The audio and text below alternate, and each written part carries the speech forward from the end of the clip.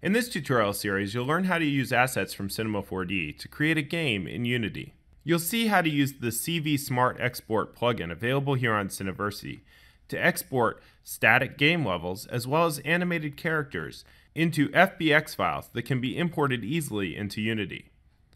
You'll see how those FBX files combine with other elements in order to construct a complete playable game.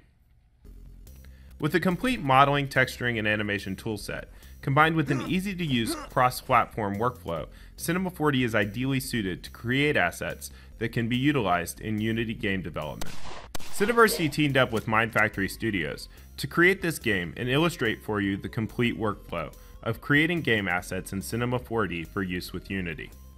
Completing this tutorial series only requires the standard free edition of Unity.